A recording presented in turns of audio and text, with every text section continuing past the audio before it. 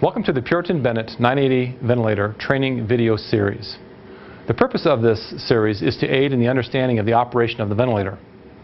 What I'll be doing is going across each software and talking about a brief description of what the software is. Then I'll be talking about the settings associated with that software. And last, I'll be talking about associated alarms with that software. Now let's look at some of the hardware associated with the ventilator. Let's start with the on-off switch right on the front here.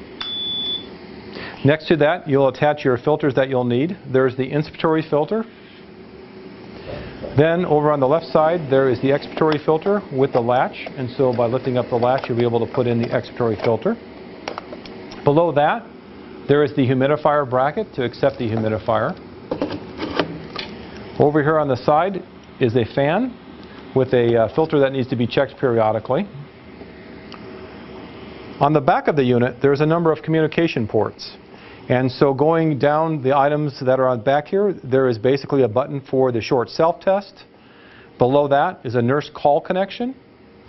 There is a Ethernet cable connection below that. And then finally there's an RS-232. If we look across, there is a connection on the lower side for a service rep to connect his laptop to. Above that is an HDMI connection, which is good for connecting a LCD projector.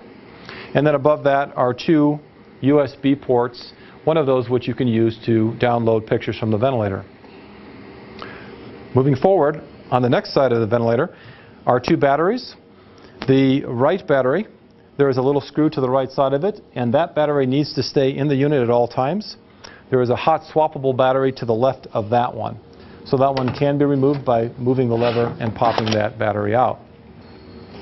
And here we have the display screen, which is separated into a number of sections. On the bottom is the bezel section. And so, for example, at the end of the bezel, we have a button here you can push for alarm silence.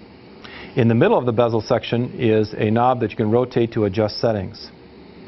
Finally, the screen can actually move from side to side. So you can see the rotation.